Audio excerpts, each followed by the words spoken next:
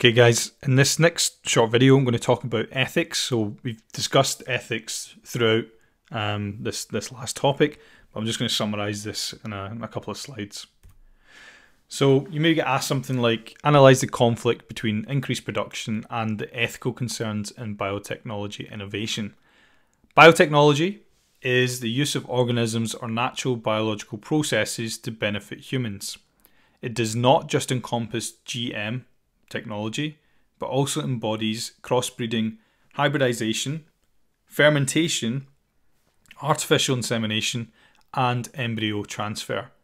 However, rising production using biotechnology innovation has been voiced as a concern due to the lack of knowledge and assurance of health safety and the issue of public rights, e.g. lack of labelling of GM foods.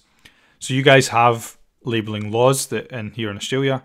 Other countries it might be a bit more relaxed. One of the main concerns is we don't know the long-term consequence of this because the technology just has not been around long enough to see what's going to happen in 40, 50 years' time. So to summarise a lot of what we've said already, in genetically modified crops, a desirable gene from another organism has been inserted into the genome to make the crop superior. For example, chemical resistance to Roundup for soybeans, resistance to insects for BT cotton, and drought resistance in wheat. These genes are patented by the company. The patenting itself is under ethical scrutiny. So remember, we looked at that big list of people who had patented different crops, and Monsanto was just all over it. The company who sells the seeds of the GM crop, meaning that they also gain royalties from whoever uses their seeds. The farmers using their seeds may also become locked into contracts where they no longer become their own producer. This is a problem for farmers whose seeds may have accidentally been exposed to the GM variety through cross-pollination and contamination of transport equipment. If they are found to have GM variety, the company can bill the farmer for royalties. So that's pretty mad.